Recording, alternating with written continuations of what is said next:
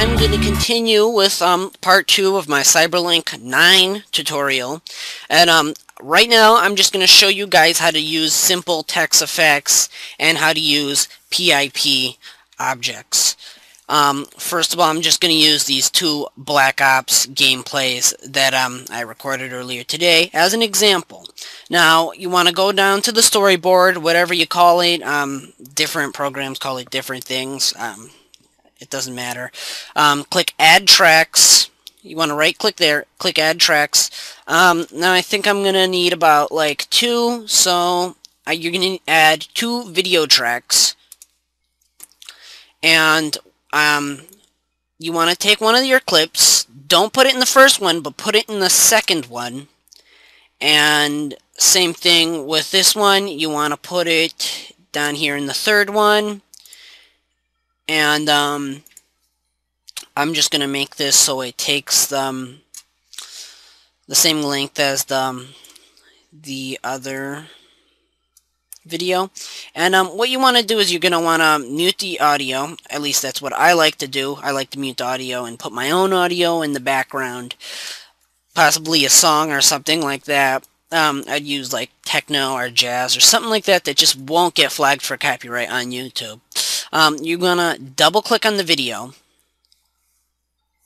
And this will come up. And what you want to do is you're going to want to grab the edge of the video.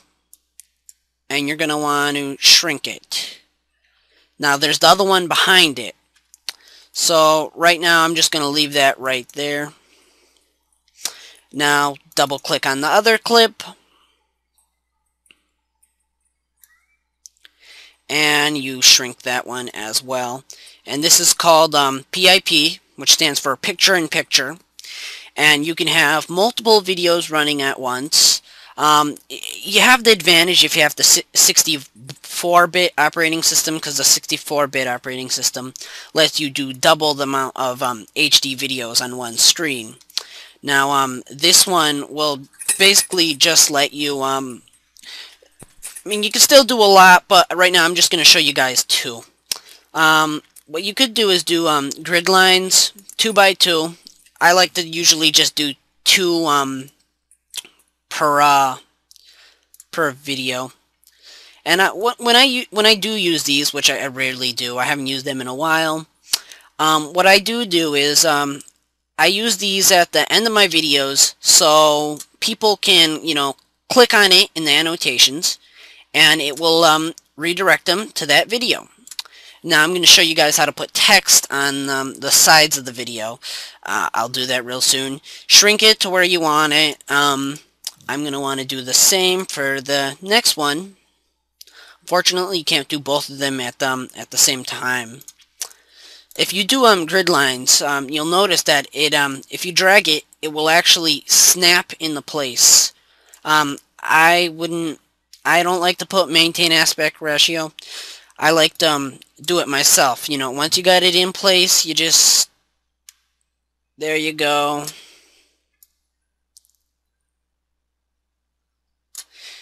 Alright,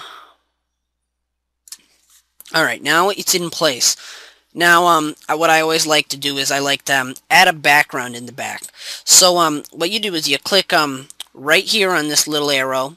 Click on backgrounds. It has a few. I usually use my own, but just for now, I'm just going to use one of the default ones that come with the program. Put it in the back. As you can see, it's in the background, and you can preview that right now. You see, right now it's in bad quality just because it's in the video player. Once it's rendered, it will look great. It will look fantastic. Actually, at the end of this video, I will show you guys how this works, and I will give you a preview of it just so you can see it in full quality. Alright, now I'm going to show you guys how to do the text effects. I mean, the text effects. You add it to the timeline. Pretty simple. Now you double click on that, and you'll want to move it around. So I would just leave that there. You can, of course, customize it to one of the default ones, and you can change all the settings and make it look, more original, more to your needs, custom. Alright, you're gonna wanna do a second one, so you're gonna insert title. You can also insert images, but I'm showing you guys how to do text, and I'll just, give you guys an example there. That's there. Now, I want to show you guys how to basically do the animated effects. There's they have a decent amount of effects. I'll just click a random one, and it actually previews it there, as you can see. Pick another random one for this one. Yep, and what I would like to do is I like to take this a little bit further, just so it actually, when you play the video, it does the flip or whatever effect you have right there. It will do it faster. You want to do that for both of these. I think it usually takes too slow, and sometimes it'll be doing it about half the video, and that's kind of annoying.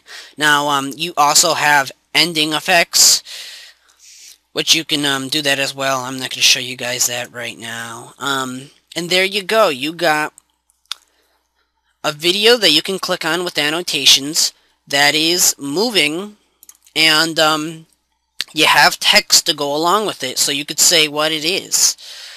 That's about it. Don't forget to go to legendaryreviews.com. I will have another tutorial showing you guys how to stretch videos that are too small for the YouTube player.